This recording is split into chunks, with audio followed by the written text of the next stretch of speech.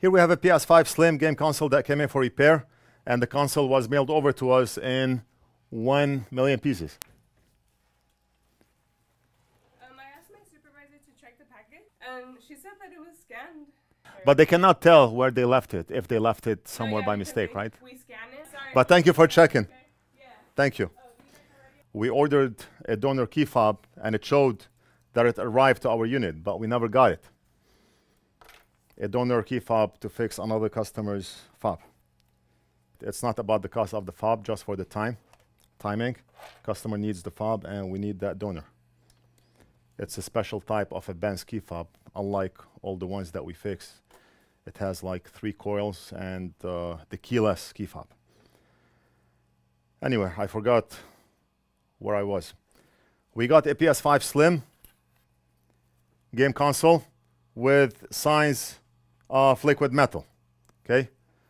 Customer said, referral YouTube.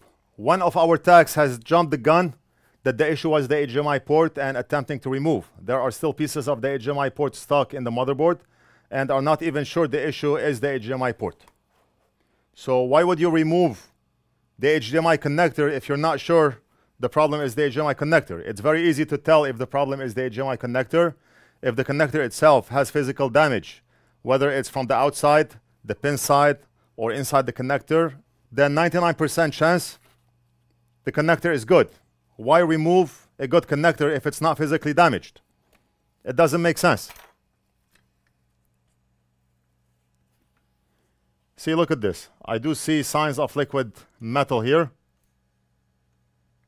Before we start the video, I want to give a shout out to our sponsor, PCBWay. PCBWay is a China Shenzhen-based PCB manufacturer and printed circuit board assembler with more than a decade in the field of PCB prototype and fabrication. They offer a wide variety of services, including 3D printing, CNC machining, sheet metal fabrication, and much more. PCBWay is committed to meeting all your PCB needs. They offer quality, on-time delivery, and competitive pricing. 1 to 2 layer boards starts at $5 with 24 hours turnaround. Get an instant quote by visiting PCBWay.com or click on the link below and make sure to check them out. I mean, the housing of the PS5 is filled with liquid metal. I do not know if this is factory liquid metal or if somebody attempted to add liquid metal. It may be factory. I do not see access.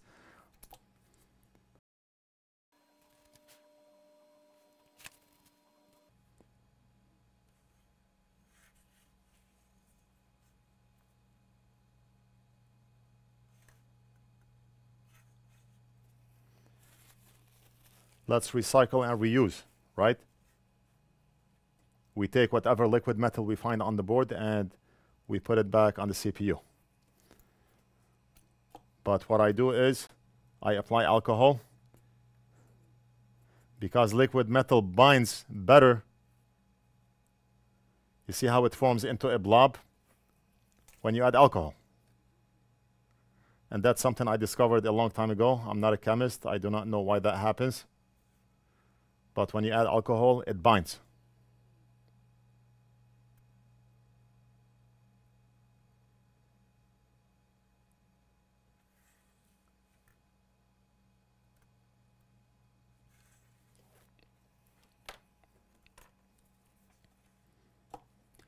Just like a clarifier for a pool or phosphate remover for a pool. Phosphate remover will make all the phosphates in the pool bind together as lumps, and the vacuum will just get rid of them. The filtration system and the vacuum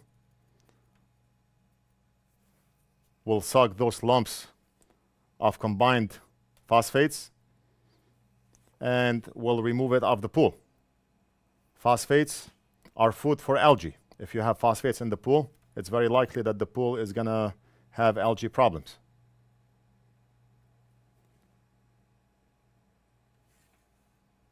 So the same goes here. When I apply alcohol, I'm able to make liquid metal roll as one blob so I can remove it.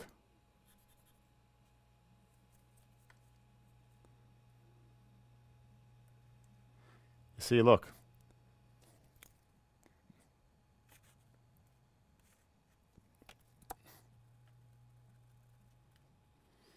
Any more liquid metal?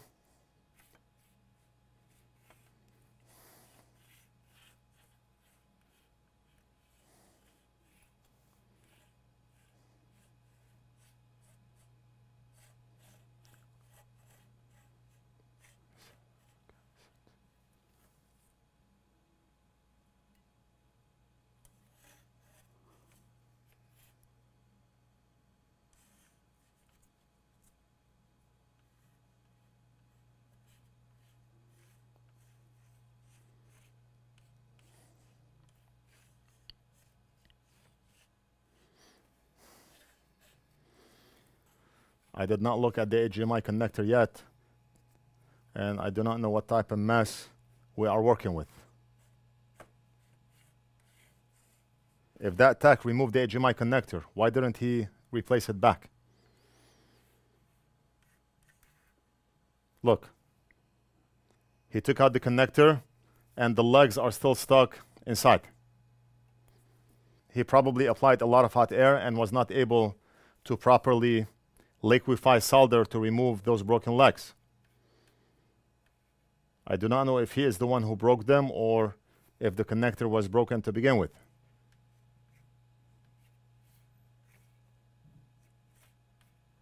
Just making sure we do not have any more liquid metal, and we do not.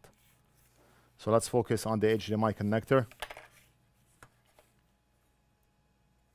Replacing an HDMI connector for a PS5, Xbox Series X is easier said than done. It looks nice and easy on YouTube. Not only do you need good tools, good flux, good soldering iron, but it takes practice and skills. We're going to use low melt solder.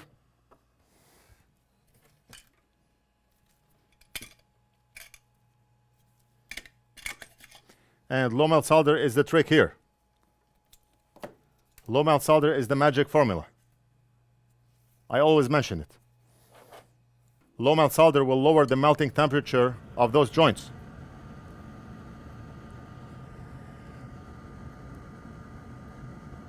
So we're going to saturate the holes with low melt. We're going to do the same here.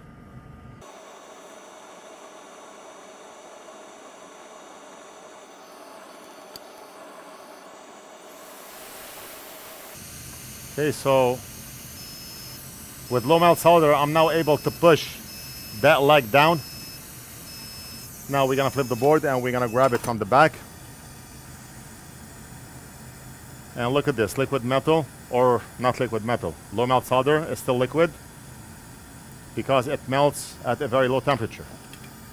I'm going to use NF dot sucker, and I cannot use it under the microscope because it's too long.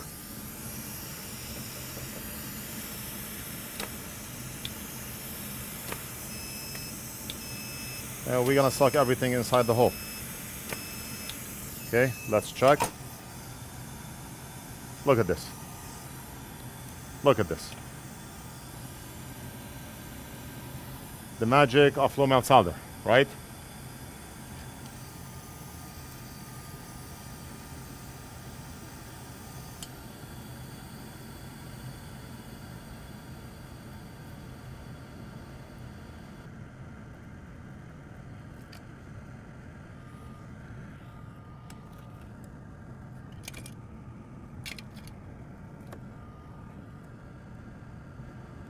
We're gonna pre-apply solder on those pads.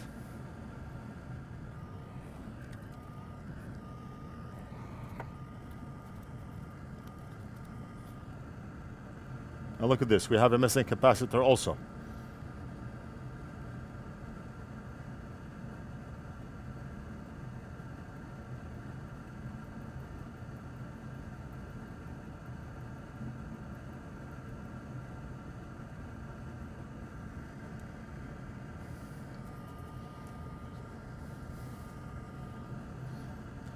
So by doing this, we got rid of unleaded and we applied leaded solder.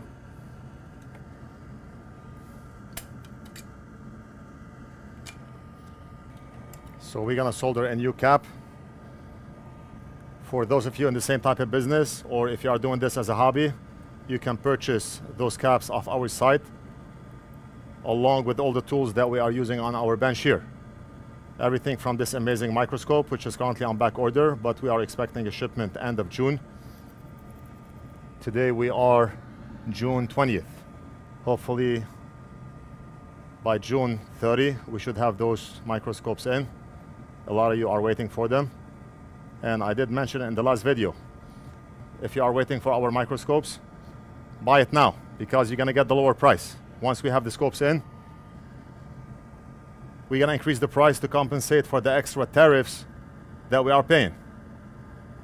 But to give you an incentive for back ordering now, you will still get the microscopes at the same price.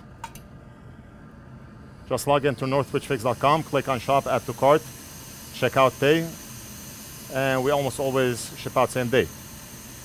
If you are ordering the microscope, then we will ship as soon as we have them back in stock.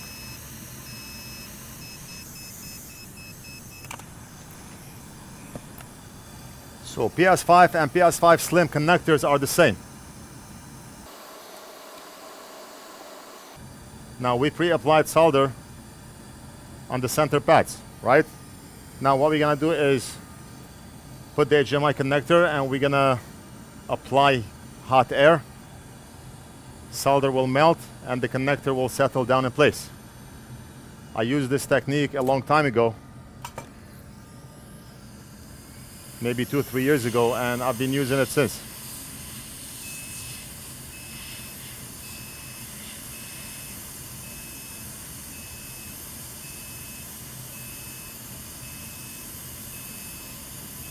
Okay, you can tell solder liquefied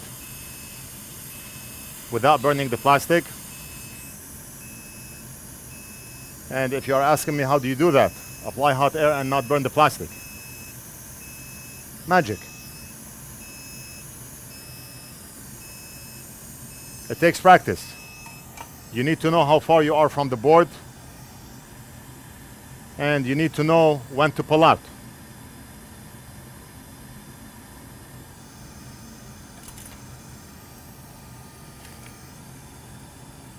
Let's check pin by pin. Solid, solid, solid. I'm not gonna say solid for every single pin, but if I come across a loose pin, I'll mention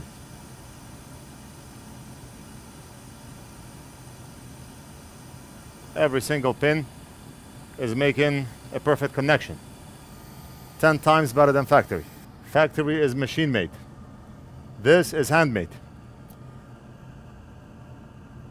I check the pins manually.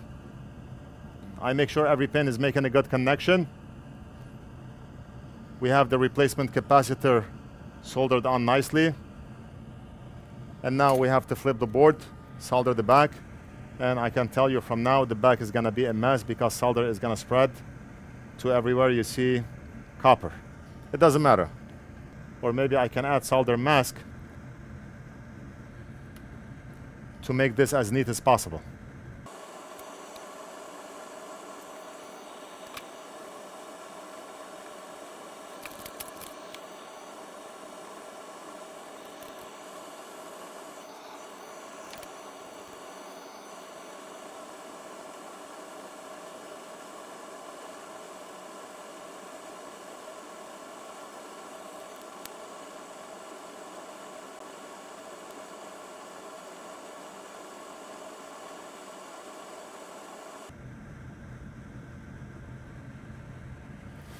Okay, so we cannot possibly cover everything here, but I just covered around the rings so solder does not spill and make a mess. But even if it's spilled, it's not a problem, just for aesthetics. Because first impression does matter.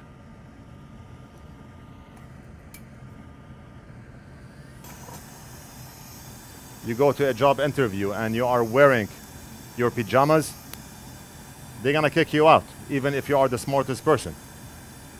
Not me, right? If somebody comes and want to apply for a job here at NorthridgeFix, I care about their knowledge.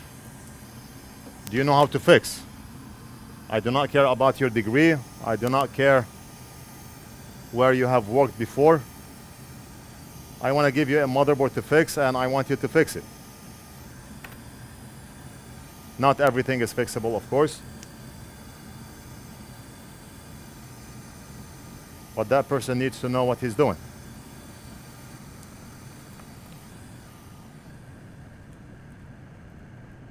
But we are programmed to think that if you do not have a degree, you're not going to be able to be successful. That's 100% wrong.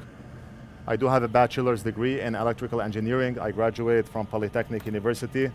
What did that degree do to me? Or what did that degree do for me? It gave me background knowledge, but that's about it.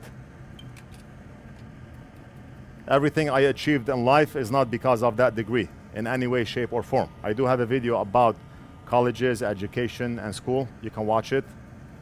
I'm not against education, but I'm against impractical education. Teach practical stuff.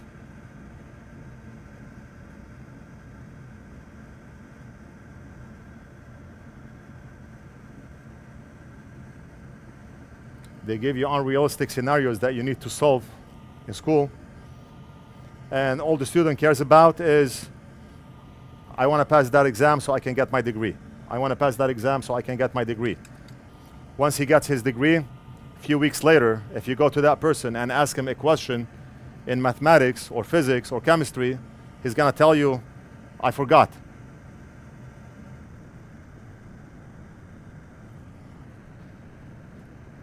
I went to school, I graduated, I got my bachelor's degree. I came out of school, I know nothing. I know nothing about reality.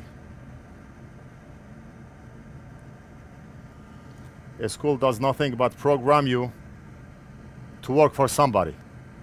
You cannot use your brains. You do what they tell you. 9 to 5 every day. Very nice. So we got some nice round joints thanks to the solder mask that we added, the UV mask. If it wasn't for the UV mask, then solder would have spread all over. Like I said, not a big deal, but just for the looks. Right, we're gonna flip the board. And I just want to check if solder made its way all the way to front of the legs, and perfect. Look at the solder. It saturated the hole and it made its way all the way to the top. All right, and we are done. I'm gonna hand the board over to Big Boss to reassemble and test, and I'll be back to finish the video. Let's check on Big Boss.